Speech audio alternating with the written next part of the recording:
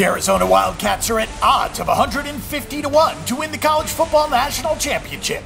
The team is at odds of 15 to 1 to win the Pac-12 Championship. Last season saw the Wildcats go 7-6 straight up while going 3-6 in the Pac-12. The team went 6-7 against the spread and 10-3 on the over-under. The Arizona Wildcats hope to bounce back from a disappointing season a year ago.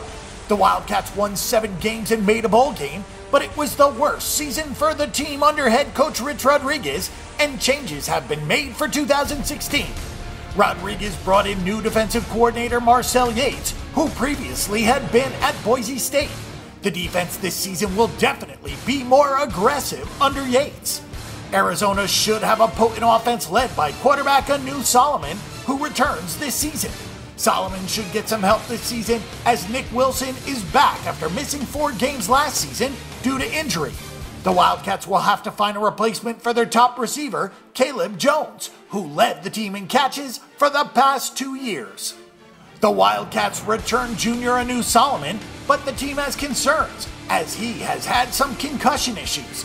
He didn't play that well last year, and Arizona is looking at other players. Sophomore Brandon Dawkins and freshman Khalil Tate are in the mix, but Solomon has the edge in experience and will likely begin the season as the starter. Nick Wilson returns at running back, and they need him to regain his form that he had 2 years ago when he ran for 1,375 yards as a freshman. The Wildcats have sophomore Orlando Bradford, who played well in the spring and might just beat out Wilson for the starting job. Arizona has some returning receivers, but none of them are standouts. Seniors Trey Griffey, Samaji Grant, and Nate Phillips have combined for 299 catches, but none of them is a game changer. Cam Denson is returning to his position at receiver after helping last year at cornerback, and he might be the best deep threat that the team has.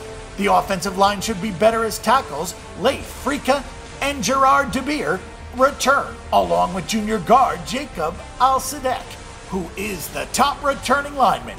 The Wildcats defense was so bad last season that head coach Rich Rodriguez fired the entire defensive staff. He brought in former Boise State defensive coordinator Marcel Yates to fix things. The defensive line does have Sani Flimaono and Parker Zellers, but not much else. The situation is not much better at linebacker, as transfer Michael Barton is the only linebacker who looks good. Junior DeAndre Miller returns, but he has been hurt a great deal, and senior Paul Magloire hasn't played well. The Wildcats also have questions in the secondary, as only senior Devontae Neal is a given to start. Senior Cayleb Jones should be the starting safety, but he was suspended in the spring.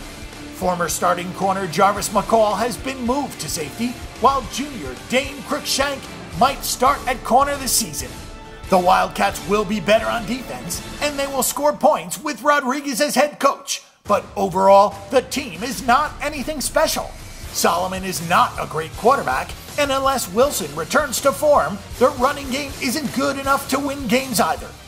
The schedule for Arizona is favorable, but the problem for the Wildcats is that they simply don't have enough talent on either side of the ball to be a serious Pac-12 contender this season.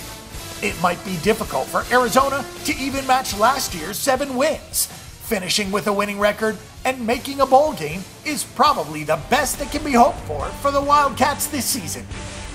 Join us at BetDSI.com for all the best Arizona Wildcats betting options, including futures, props, and live in-progress betting during the games.